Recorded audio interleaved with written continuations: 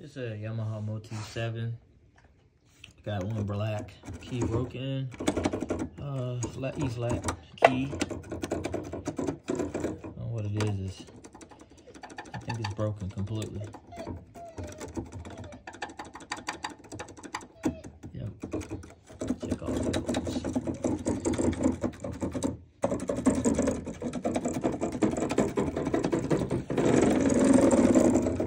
All the other ones seem to be fine, except that one.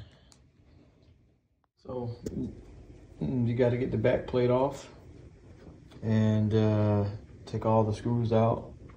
I'm not gonna put this on the video. I'm just gonna show you all the screws that are taken out of the back housing. There's quite a bit of things, so I'm gonna be skipping a few steps. Quite a few things that you have to do to get the key bed.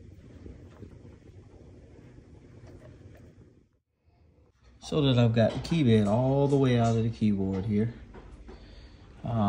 This is how I like to check to see how many keys are broken from the bottom side. As you can see, you have these shapes here. Those shapes looks pretty good. Let's see, keep going, keep going. Let's see what that is. All right, keep going.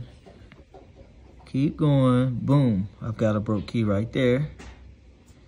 And another broke key right there. And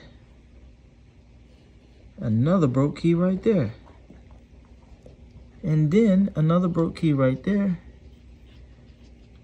So that gives us an idea totally of how many keys has to be replaced.